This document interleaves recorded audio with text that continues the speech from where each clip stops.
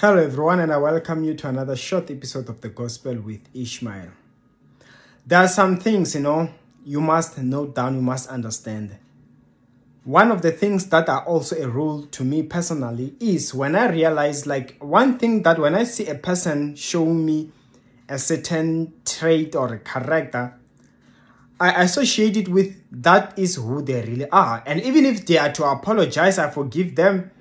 I'm now careful. I'm like, this could really, there's a good chance that it's who they are and they won't stop it. They won't change. So same as when somebody, they steal from you, they cheat, they steal whatever form of cheating they might have done. Some they can steal your partner. They do so as friends. Listen, it's because already, especially for someone who's you've been good towards, they already think you're stupid. When they steal from you, when they take from you, when they do whatever, it's because they have concluded something about you. They think they're in control.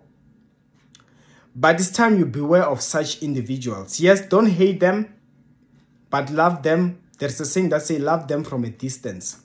And a distance does not mean like when they come, they greet you, they talk to you, you act rude. But you now know how to keep your distance because you know they can bite you at any time. But I pray for you that any individual that is in a cycle that is not real, may God expose. And may you be careful. May you not be hurt, but may you know those who are really for you and from those that are against you. Be blessed in Jesus' name. Amen. And of course, that's all I had. My details are on the description of the video below, and bye-bye.